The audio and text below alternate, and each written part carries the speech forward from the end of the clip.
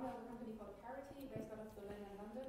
So at Parity, we develop Ethereum technology, basically infrastructure and tools for people to develop decentralized applications. So yeah, here's a slide there. I want to briefly demo like one tool that we've recently released. It's the Parity browser and wallet. Thomas is going to use it tomorrow, but he'll mainly do like an example of how to develop that using our tool.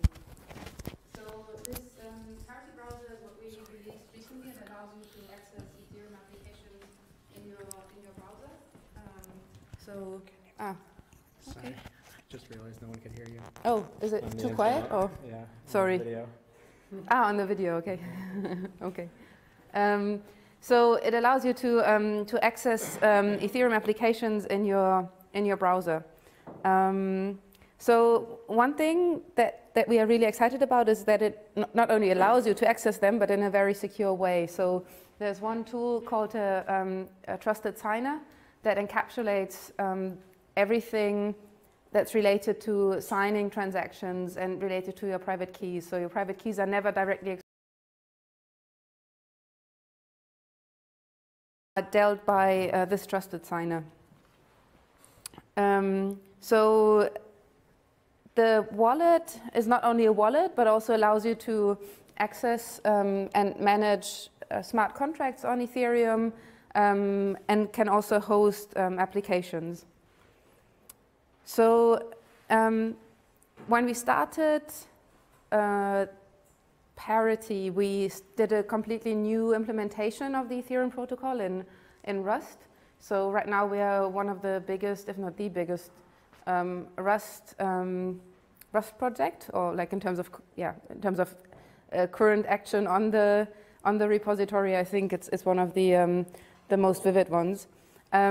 We also did a new implementation of the JavaScript API. So initially, there was a JavaScript API implemented by people at the Ethereum Foundation called Web3.js. We did a new one, and Tomek is going to show this tomorrow, because this is what you effectively use if you want to develop decentralized applications on top of the Ethereum blockchain. So in order to do so, the only thing, you don't need to know Rust or anything. You need like basic familiarity with JavaScript, and yeah. So I've worked a lot with Web3. What is different in the Parity.js? I think it's better if you ask Tomek, because he worked on it.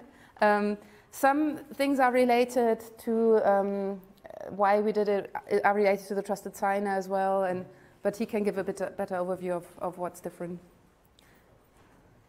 But the guy Marek, who initially worked a lot on this stuff, I mean, he's now busy working on the Parity.js. So together with Tomek, and yeah, I guess he had a lot of learnings from what he did on Web3.js. Is it compatible? Just in parts, I think. Yeah. Yeah. So when we did the most recent release, we also released some protocol improvements, namely a warp sync. So when you now fire up your Parity node on your laptop, usually within 8-9 minutes, you're synced to the complete Ethereum blockchain, which is quite nice. So next steps, for the company, are the light client development, proof of authority, DApp hosting, these kinds of things. So both improvement of the Ethereum protocol, but also extension of the protocol for, say, private blockchains, plus better hosting and access management of applications. A very recent thing we announced, and that's also going to be the topic of the meetup on Monday, is a project called Polkadot, which is basically what I would call an Internet of Blockchain. So, I mean, many of you might have heard of this dichotomy between private and public blockchains, who's going to win. But effectively, I mean, at the moment, we're really, really early, and all these different blockchains need something to relay and a kind of an additional layer for them to interact with, and this is what Polkadot tries to provide in the future. So Gavin is going to speak about this on Monday, like the ideas we have in mind. Yeah, otherwise, like this is just a recent statistics about the commits. So it's an open source project, but we are also hiring, like if anybody's interested in either Rust development or development of decentralized applications or helping with the browser integration, that's all stuff we look for help for. And then, this is quickly the agenda of the workshop for tomorrow. So if you're interested in attending the workshop that Tom is going to do, like here are the requirements. I think Xenia maybe can also send them, or I can send them by email again. But what he wants to do basically is to show how to do DApp development locally, an intro to the Parity.js library, and the registration of the application in the registrar so that other people can access the application as well. Let me just maybe quickly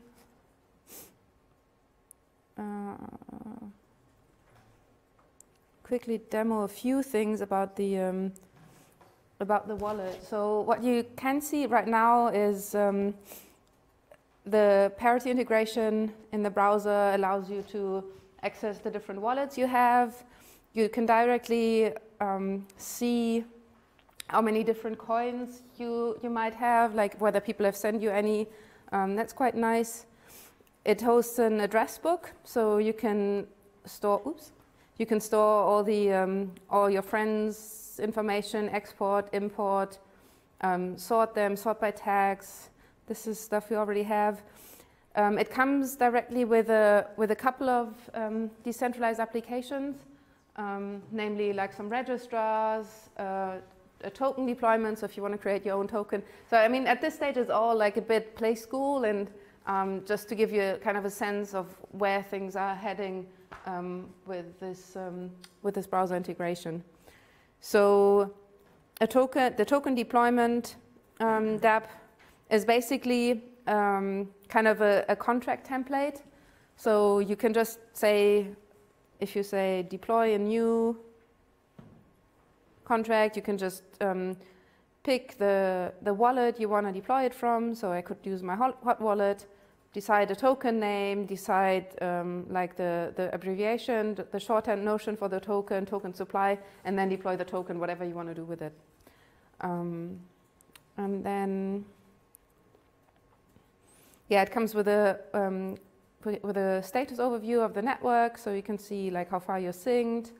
And as I said, and this is one thing I would like to quickly demo, because it's, so say you, is about the sign-up. So let me send some Ether now from my wallet to, let's say, I sent something to Gav. Should pay him back maybe for a beer. And then you say send, and then you have this pop-up, and this is the only time when you should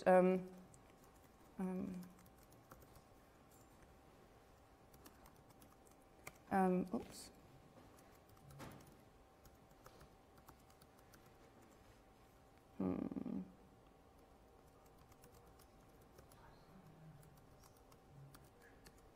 Oh, something. Okay, it seems I don't know my password anymore. Ah, no, it's caps lock. Okay. Okay, and then it's being processed. So another thing that we integrated, you might wonder why there's like this really strange background. So it's not because we like kind of this this pink thingy. It's for you to realize whether you are like in a secure mode or not, so that nobody can kind of, because it's like hosted in the browser, if you were like just on a web page, nobody could pretend this is like your wallet, and then all of a sudden like you type in your password. So you can pick, it's kind of a, there's a random generator behind. So unless somebody has access to your local computer, there's no way anybody could know what the particular pattern is you have on your computer. So as long as you kind of see this pattern, you can be sure whenever you type in or your password to your private keys that everything's fine. I mean, we don't force you to use this strange ping. You can pick whatever. But I think it's a really nice way of like improving the security of this stuff. So yeah, just as a quick overview of the Parity thing. So yeah, I mean, Tomek's going to do the workshop tomorrow. And for anybody who wants to hear a lot more, then come to our meetup on Monday. Thanks.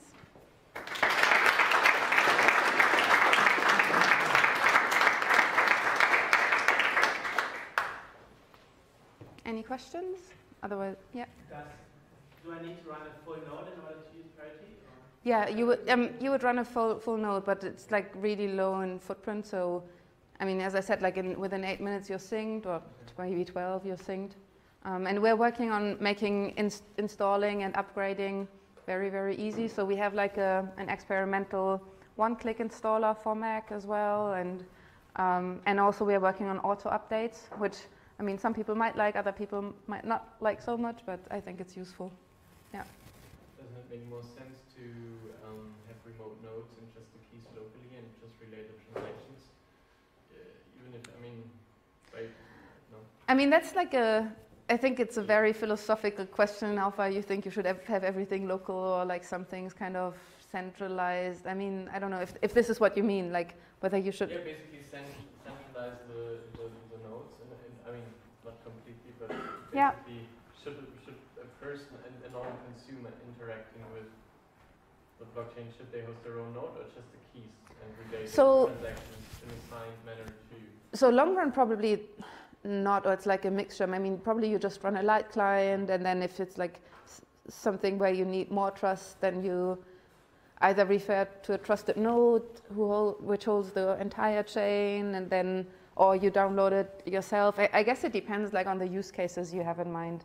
And with keys, like it will also depend like whether we're going to see more infrastructure like all the Bitcoin online wallets with like multi-signature behind, or like two-factor authentication behind. I mean, the nice thing with Ethereum is that you can like pick whatever authentication you want, like any authentication model. You can involve other people. So there could be a multitude of things you wanna look at. I don't know. I mean, it's gonna be interesting to see where kind of this trade-off happens between fully decentralized and like semi-decentralized, and where's the optimum for which use case. Thank you.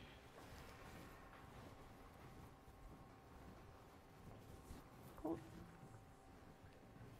Okay. Then I let the IPFS discussion continue.